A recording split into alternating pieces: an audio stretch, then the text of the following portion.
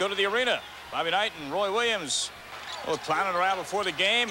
Good fundamentals by Indiana. Brian Evans backdoor to Greg Graham for the lay-in. Later in the first half, Adonis Jordan buries the three for Kansas. He had 11 points. Second half, Indiana breaks the Kansas pressure. Greg Graham, the floater over three defenders. Bobby Knight is pleased, although it doesn't look it. Kansas turned up the defense. Calvin Rayford steals it from Damon Bailey. Goes all the way in for the layup. Jayhawks open up a 9-point lead.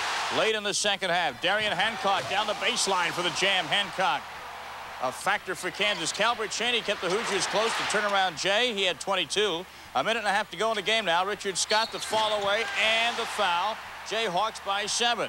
Chaney had one last gasp, but look, the shot is blocked. Eric Pauley, the rejection, and the celebration by Roy Williams' staff and his players. Kansas wins it by 6. They go to the Final Four for the second time in 3 years. The Jayhawks shot their way to the Final Four. They shot 60% for the game.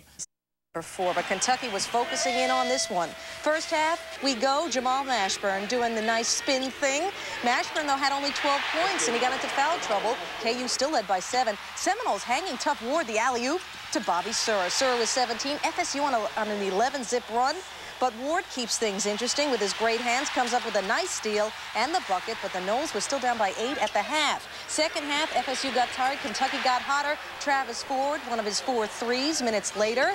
Wildcat freshman Jared Prickett begins to put his name on the map, put KU up by 15. An outstanding game for Prickett. A career-high 22 points. That was it. Jamal Mashburn takes home a souvenir.